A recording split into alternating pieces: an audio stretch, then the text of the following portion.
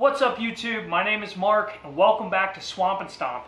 So today we're going to be talking about hunting out of a saddle, and I'm sure you've heard a lot of people talking about how comfortable these things are, but they're not just comfortable right out of the box. You got to tune it to fit your body, and I'm going to show you how to get as comfortable as possible using a saddle.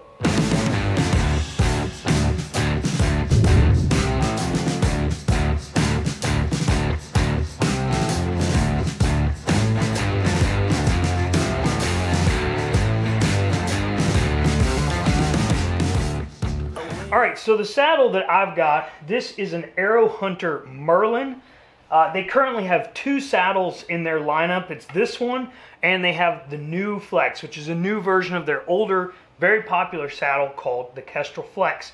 And they're basically the same exact saddle, the difference being that this one's made of like a heavy-duty mesh material, whereas the other one is like a solid material. So this is a great saddle, and I'm going to tell you a little bit about why I chose this saddle, and it's basically because of the adjustability that these saddles have, and it allows you to dial in the saddle to fit your butt and just the structure of your body better than any other saddle that I know of. So let's talk about some of the features that it has. So right off the bat, one of the things that stands out about this saddle that's a little bit different from some of the other saddles is that it has an extra loop here. So most saddles will have this large loop, and that's what you attach your bridge to, and then they have a lineman belt with loops right here. And that's obviously what you attach your lineman to so that you can be safe while you're moving up the tree. But this saddle comes with an extra set of loops here. Now there's a number of options for what you can use that for. And you can see here I actually have a redundant bridge attached to that, but I'm not going to talk about that in this video. And if you're interested in learning a little bit more about some of the options that you can use this extra loop for, there's going to be a video up here in the right hand corner. You can click on that, and that'll cover some of the options that you can use this loop for. Most of the comfort in your saddle is going to come from this loop here, your bridge, and how the bridge and your tether can be adjusted. And I'll show you all that when we get outside and attach to a tree. And then as I mentioned, we've got the lineman loops right here. Now these are a little bit different from the way that it was in the past. You'll notice that if you look at the old Flex, these loops were actually twisted 90 degrees, which meant that if you were using a carabiner, you would have to come in from the top or the bottom. And that made it really difficult to hook one of these other loops. Now some people have said that they're concerned about the fact that these are now on the same plane as these other loops, because what if you came in and tried to hook into that loop, but you caught one of the other ones, and then your gate doesn't close on your carabiner, and then you put your weight on it, and you know, who knows, maybe your carabiner could break if you put a lot of force on that, and that could potentially be bad. However, I have spent well over 100 hours in this thing, and I've never even come close to doing that.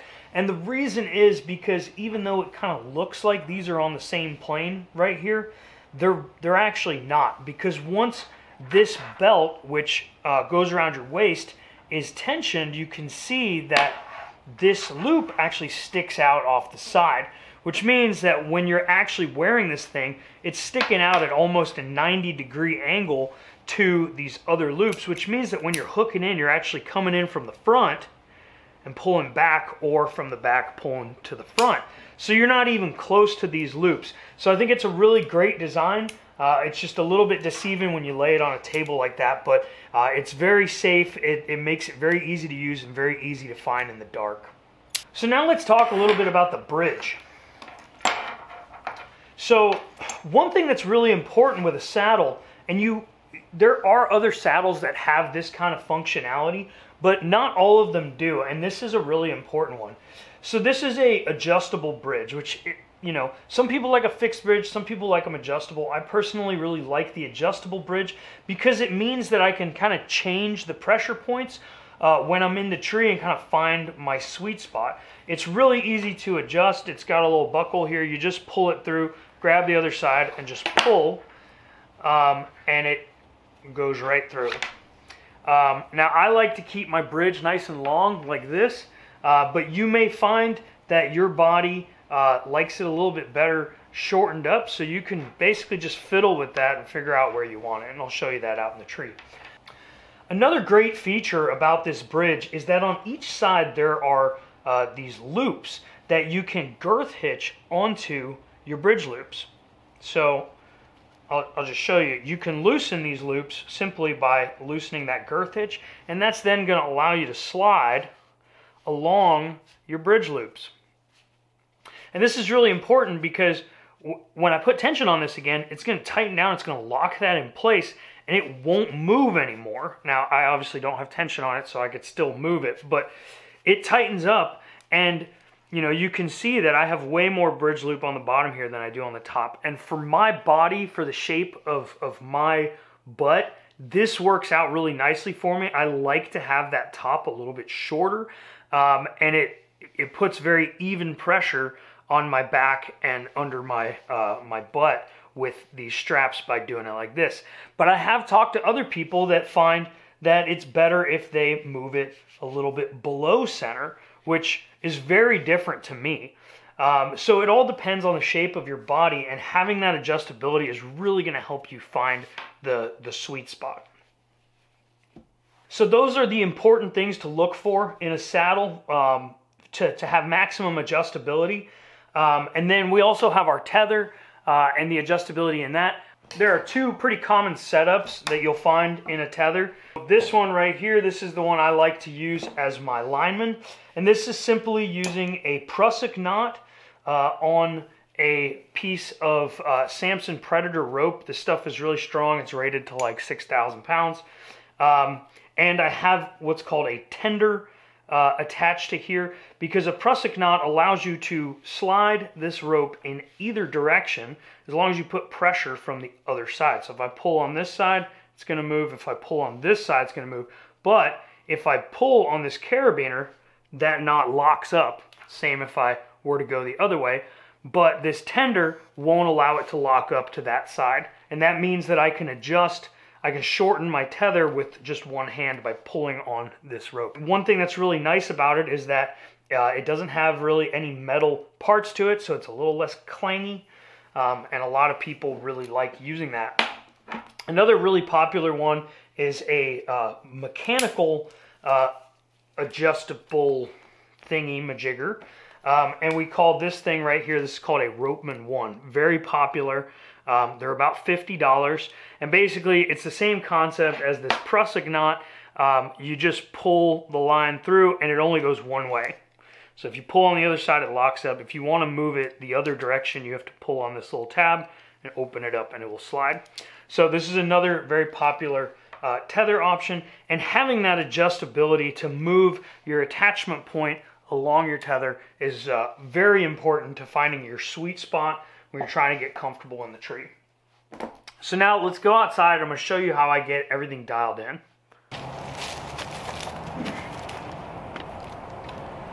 Alright guys, I'm at a local park right now, and I'm just going to demonstrate real quick how I tether in and how I adjust everything on my saddle to get as comfortable as I possibly can when I'm in the tree. So just like when you finish climbing up your tree,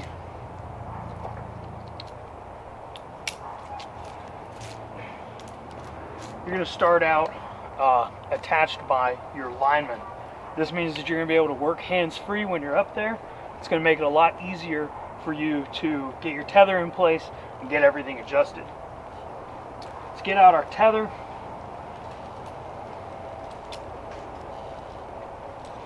And we're going to start out by girth hitching the tree. And all that this means is you're simply wrapping this rope around. We got a loop on one side, we got the carabiner on the other. We're going to pull that carabiner through the loop and then pull tight, and that's called a girth hitch. Now I like my girth hitch to be approximately at chin height. So what I do is I get it right about at my nose, pull it tight, and then when I pull down on it, it's going to be right about at chin height. Once you've done that, clip into your bridge. You can close your screw gate at this point so that you're nice and secure. I'm going to take up the slack, and now we don't need our lineman loop anymore, so I'm going to detach from that. And at some point I'll usually daisy chain that up so it's small and out of the way, but for the time being, for this demonstration, I'm just going to leave it dangling right there. So now I know that I like my tether to be attached to the tree at chin height, which is where it is right now, and yet this is not comfortable for me. And that's because there's a lot of other things to consider to be able to get comfortable in your saddle. One of the adjustments is your bridge. Some people like them shorter, some people like them longer. Now both of those have their advantages. If you make it longer, there's going to be less hip pinch because the angle that your bridge is pulling inward at is going to be smaller. Now I'm a big guy, I'm pretty wide, which means that that angle is exaggerated. So I like my bridge to be nice and long. In fact, I go almost as long as this thing will allow me. Now obviously I'm way out here now, so I need to shorten my tether to make up for that difference so that my angle to the tree is not as drastic. I like my tether to be about 4 to 6 inches. There we go. Now I'm much more comfortable. Now you're going to have to figure out where you want your bridge to be, but if you make it shorter, even though it's creating more pinch, you have more freedom to move around the tree. Because my tether is so short, if I go around, my tether gets caught on the tree, and really I can't get much further than this without me being pressed up against the tree. Now one way that I personally deal with that is I make sure that I can go the other way as well. So I can rotate into my saddle and I can turn and go this way so that I can still shoot 360. But you might not want to do that. You might only want to turn one direction to get your shots, and that definitely is an advantage if you can take 360 degrees of shots by rotating in one direction. Definitely an advantage. For me personally, I'm sacrificing that mobility for the comfort because I'm a heavier guy. But if you're not as heavy as me, you may want your bridge a little bit shorter and your tether a little bit longer. Now one thing to also keep in mind is that not all saddles come with an adjustable bridge. So having that adjustability really is going to help you dial in your comfort and your maneuverability in the saddle. Now the good news is that you can buy an adjustable bridge and pretty much attach it to any saddle that you want, and some people will even make them themselves. So it's not the end of the world if you don't have an adjustable bridge, but it's something to consider when you're buying your saddle. Obviously it's nice to have that adjustability. That's one of the reasons that I really like the new Arrow Hunter saddles, because they always come with that adjustable bridge. You don't have to worry about whether you attached it right. Everything's good to go and you're ready to rock. And that brings me to the tether attachment height. What are the advantages to having it lower or higher? Well, if I make it lower,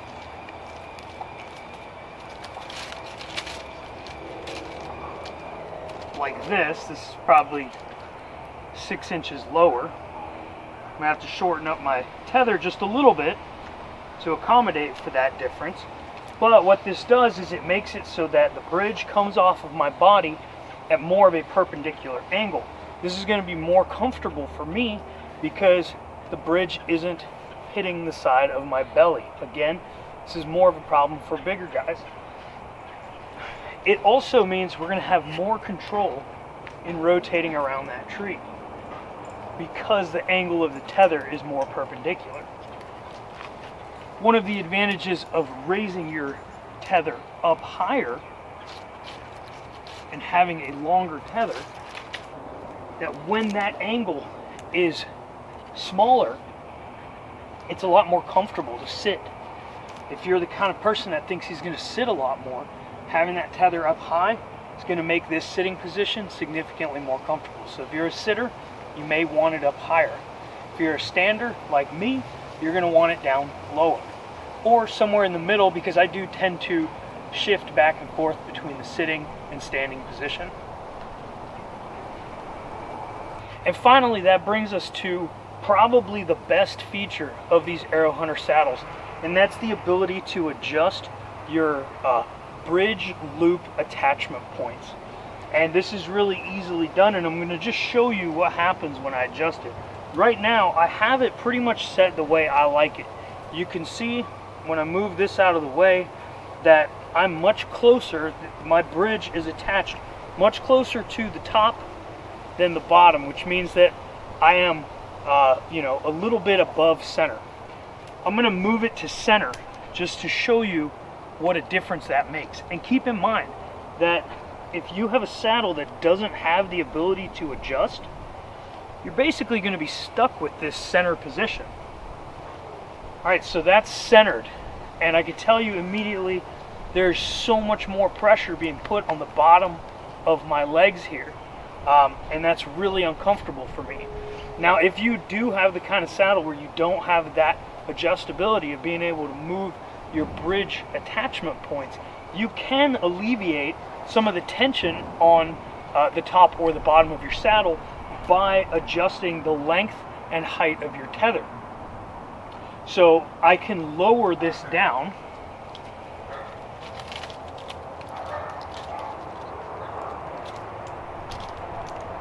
and shorten up my bridge a little bit, and that's going to transfer some of that tension upward.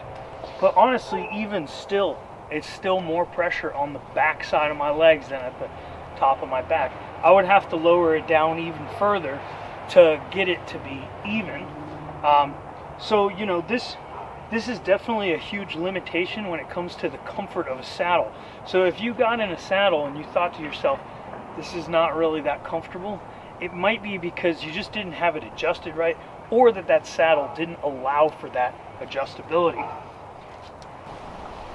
But keep in mind that once you have your saddle set up in the positions and adjustments that you like, that fit your own body, you don't really need to make very many changes after that. When I get up into the tree, just basically depending on the tiny differences in where I put the girth hitch of my tether, I may have to make slight adjustments in the length of the tether or the position of my bridge attachment. And when I say minor adjustments, I'm talking about, doing like a 1/4 inch slide and sitting back down into it. And that can make a huge difference. And in fact, I'll do that throughout the day. When I'm sitting up there, if I do end up having a little bit of a pinch point or a pressure point somewhere throughout the day, and that's kind of inevitable, even in a tree stand. If I'm up there for 6 hours or more, I really start to get some pressure points, and you want to move around and switch things up and change those pressure points, and that's really easy to do by simply just moving the bridge attachment points. If I do even as little as a 1/4 inch movement of this bridge attachment, it feels like I'm sitting in a brand new saddle, like I haven't been sitting in it at all. And when I'm up there, that's what really allows me to stay in my saddle for extended periods of time so that I can hunt all day long. Alright guys, I hope that was helpful for you, and that it gave you some idea of the kinds of things that you need to adjust to get your saddle to be comfortable for you. And when you hear people say that saddles are incredibly comfortable, know that they're not lying, even though the one that you tried out maybe wasn't that comfortable. You really just have to fidget with things, get it dialed in, but once you have it figured out, once you know what works for your body, I promise you, you'll be sitting in your saddle just as long as, if not longer, than you did in your tree stand. Thank you guys for watching, and if you like this video, make sure you give it that thumbs up. If you got any questions, drop them down below in the comments section. And if you haven't subscribed yet, make sure you do that now. And you know what? If you like this video or any of our other videos, maybe share one with a friend. Just go down below, click that share button, and send it over to a buddy. We'd really appreciate it. And with that, I'd like to thank you guys for checking out our channel and watching this video. And we'll catch you guys next time.